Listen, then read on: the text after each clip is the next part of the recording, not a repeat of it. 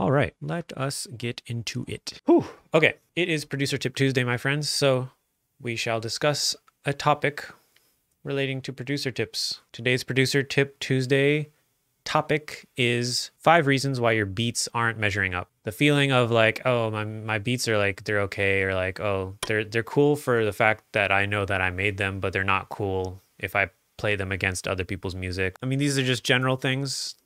These are very general tips. I came at this topic from the perspective of things that I would have told a younger me, less experienced me, to help me get to where I am now faster and get past where I am now faster. So number one, I think, is very important, and that is sound choice. This can relate to the drum sound selection, what samples, drums, or otherwise you're using, instrument sounds. Are you using pianos, synthesizers, whatever? And also loops, loop packs, splice loops, stuff like that. So I kind of want to come at it from an angle where it applies to all those things. First of all, when it comes to drum sounds, the most important thing you can do is keep a folder of your favorite drum sounds. However your DAW allows you to organize things. In Ableton, we have a favorite folder or a selection of favorite folders.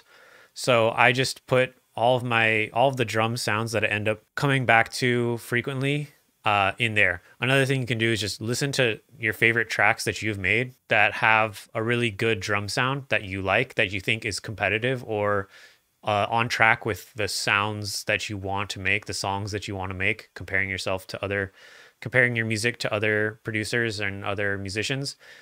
Find those beats that you've made, pick apart those drum samples, put them all in one folder, first of all, and then also make a preset or a template or something where you can easily just pull up that specific combination of drums. So that way that becomes a standard sound for you. I think people come in with this idea that they need to be constantly reinventing their drum sounds and like coming up with new ideas and exploring new territory, which is, it's good to explore new sounds, but you should have a bread and butter sound.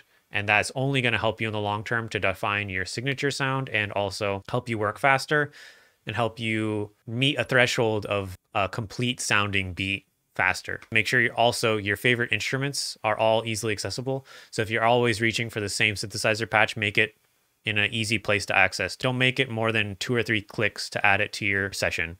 Make sure you set aside time to actually try out new sounds. Go searching for new sounds.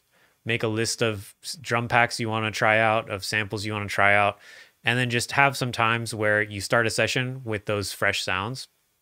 And also don't be afraid to say, wow, this is really whack. I'm glad I tested this out, but this is not going to be part of my usual drum kit.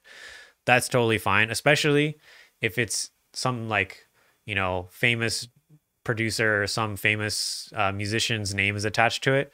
Don't feel any pressure to be like, oh, that means it's got to be good. I got to find out what's good about it. If it doesn't sound good to you, then don't use it. And then the last thing with this sound choice topic is make sure you use loops and samples when you're feeling a little bit like your beats aren't measuring up. Try to find loops and samples that have the sound that you're looking for, and then work with those. And then also think about how you can achieve that sound. So let's say you're feeling like your drum grooves are missing something. Pull up some drum loops, use them to make beats. You're already getting that feel and that groove into your body, into your ears, and into your production workflow. And then when it comes time to make a beat again later, try to emulate that feeling. However you want to find a way to do that. You can, try to copy the loop directly in your DAW, or you can just kind of keep the groove in your head and then just try to copy it as much as you remember. That's a really good exercise. In a similar way, melodies, chords, anything like that. Percussion loops, I think I use a lot. And when I started recording my own percussion loops, I tried to keep track of what kind of phrasing did I like about these percussion loops. Because sometimes I just use, it's a straight 16th note shaker that I just pulled a loop for. I could just make that myself. So if there's something I like about it, then it has to be something different than just like the rhythm. It's probably the way they processed it. It could be like the stereo imaging, the saturation, the reverb on it, whatever. So it's good to use those things to also help you figure out how to make your own sounds in the long run. So that's sound choice, a really important component to this, and just one of the most important parts of production in general, because it's like going to the grocery store. If you pick out bad ingredients, you're not going to be able to make something great out of those ingredients. You're not going to be able to, it's going to be very difficult to make something that's greater than those bad ingredients. You can do it, but it's difficult. So you don't want to give yourself extra work, especially if you're feeling this way about your music, that it's not measuring up. Don't make it too hard on yourself. Number 2 is intention and emotion. And I see this as a major problem that I've had in the past, and I still have to a certain extent, but make sure there's a reason why you're sitting down to work every time you decide to sit down to work. So whether that's an external goal, like I need to have this track done so I can send it to my friend. I need to finish writing this verse, whatever. But also it could just be, I need to relax. I need to sit down and have a good time with this, because lately when I've been working, it's been a grind. And so I need to find a way to make this fun again. That's also equally important, if not more important than those more specific goal-based sessions. So make sure you have an intention when you sit down. It doesn't have to be, get a million beats made, but it could also just be have fun and mess around and try out something new. The other thing is emotion. And when it comes to emotion, you have to be intentional if you really want to seek out something, especially, if all the beats you've made have been chill. If you want to make something that sounds harder, something that sounds darker, you have to make an intentional switch. So whether that's changing up the music you're listening to on a daily basis or exploring different sounds, having that intention to explore a new emotion, a new emotional space with your music, a new vibe with your music, is important practice in trying to make yourself more versatile and also dive deeper into the sound that you're already kind of steeped yourself in. So really intentionally kind of thinking about, what is the sound of this emotion that I'm trying to convey? And you can't do that unless you're intentionally seeking out that sound, unless you're intentionally seeking to create a vibe that has a sad feeling to it, or an energetic feeling to it, or aggressive feeling to it. If it's something different from what you usually create, then you have to intentionally make that switch. However that works for you, if that means analyzing a bunch of beats with like music theory, that's one thing. It could also just be like feeling that melody from a song you like and then trying to copy it, whatever works for you. But intention and emotion, those are two things that a lot of us just start making beats because it looks like fun, it looks cool. But after a certain point, we need to have some intention and some reason to keep doing it. And understanding that will only make it more fun and more interesting and make us be more effective with our work. Number 3 is arrangement and structure. And this is a big one because it's something that gets lost in the world of 4-bar, 8-bar loops that we tend to be in. Like I was just working on these tracks here. We tend to think of things in 8-bar loops or 16-bar loops or whatever the case may be.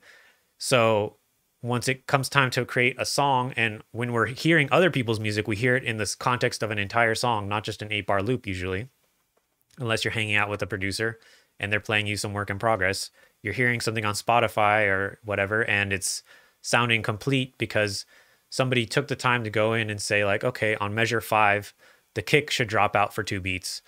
On measure 23, we should have the vocal reverse or something like that. Or on measure 73, we need to have the snare have a reverb swell and then cut off at measure 74. Those kinds of really intentional arrangement and structure choices are really important. Along with that, you have layering of things when layers come in and out.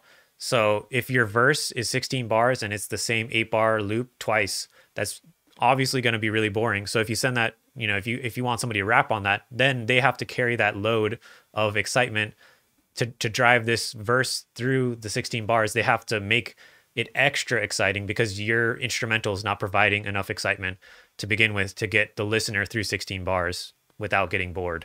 So when it comes to this, just really think every 8 bars, something interesting needs to happen. Every 8 bars, something new needs to happen, something that will just very slightly subvert expectations. It doesn't have to be something that completely devolves and, you know, there's a beat switch and it completely changes to a new song. Just some intentional, you know, dropping out the drums, transitions, having things, having effects and automation, anything like that to subvert expectations and play with the energy levels in the track is really, really important. And that ties directly into number 4, which is mixing. So mixing is, I like to think of it as like the seasoning and final presentation of like a dish.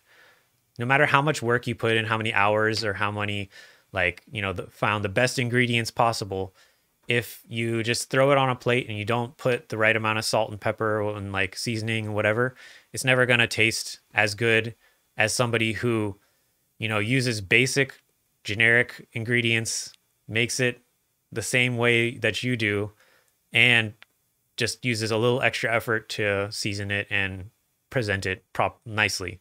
It's going to be a lot more appetizing. And in the same way, music, we hear music, like commercially released music by popular artists, whoever, after it's spent multiple hours, multiple people have worked on it to make it sound as good as it can on multiple systems, speakers, on your phone, in your car. So if you don't take some time, even if you're not going to be the one mixing all your music, even if don't want to become a mixing engineer, knowing how mixing works in the most basic elements of it will allow you to have a lot more control, and also will influence your production choices, because then you'll realize, you know, going back to number 1, sound choice, you'll realize, oh, that snare doesn't have the right crack to it, doesn't have the right snap to it to really cut through the mix. Even though I thought I liked it, when I hear it compared to other things, I recognize that that's what's really missing. It's not, you know, that I have a kick that's too loud or a kick that sounds wrong. It's actually my snare. And you have that clarity of listening and analysis, so that way you can solve these problems, and you can, instead of just being like, oh man, my beat's not hitting, you can actually work through and be like, okay, my 808's not cutting through when my kick is coming in. How can I fix that? That doesn't even have to be something that you do yourself, but if you have somebody who knows how to mix, then you can say like, hey, how do I do this? Or give it to them and say like, hey, I need you to, can you fix this for me? Understanding that the best writing, the best production, the best arrangement, the best sound choice will all be ruined if you mix it poorly. And the listeners will never know that mixing happened, because they assume that every song that they've heard is mixed, because that's all they've heard. So when they hear your song, no matter how good the writing is, no matter how good the arrangement is, no matter how good the production and sound choice are, it's not going to measure up because it's poorly mixed. And it's the worst feeling in the world. I've had people tell me that my mixes suck before, and I felt like my beats had come so far, and someone was like, it's good, but the mixing is terrible. And it's just like, oh man, but like, why couldn't you just like see what was good about it? Like, why couldn't you just see like, you know, my idea, like A for effort, you know? But that's not how people listen to it. And you need to be honest with yourself when you are making your own music. And part of that is being able to get into a little bit of the mindset, a little bit of the listening perspective of a mixing engineer. Doesn't mean you have to become one, but make sure you understand the principles of it. The 5th reason why your beats aren't measuring up is because you're comparing yourself. So I know I talked a lot just now about using comparisons and references to hone in on things that are missing from your music, but never let this prevent you from making music. Your perspective is valuable. Your perspective and your skills that you have, your experiences, no matter how long or short you've been doing this, no matter how many instruments you play, no matter how much you understand about music history and theory, your perspective is valuable, because that's what art means. So never let comparisons to other people, comparisons to other musicians stop you from doing what you're doing, because we need your voice, and you shouldn't ruin your motivation in search of improving yourself. Just remember at the end of the day why you're doing this. No matter how many times you need to compare your music and play it A/B, test it against somebody else's mix or production or sound choice, whatever the case may be. And no matter how many times you may feel like you fall short, remember that there's one area where you will never fall short, and that is in being you. So always remember that who you are, your perspective, your skills as you have honed them at this moment, they are enough for you to be in this space. You have something to say.